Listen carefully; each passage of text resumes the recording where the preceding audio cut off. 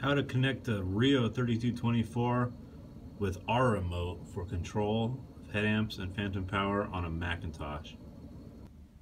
We are connected to a Cisco SG300. Triple E has been turned off and we're connected to port 1 and 2. The Rio is connected to 1 and our computer is connected to 2. Go into your network settings and make sure you're using DHCP. When you first run R Remote, it's going to pop up the network setup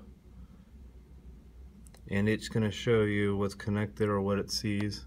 Right here is our Rio 3224, so hit OK on that. And there we go, we're connected. If I hit phantom power on these here, we can see that phantom power is populating on our Rio 3224 as well.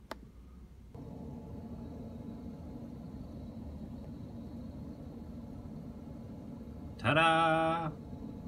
Congratulations.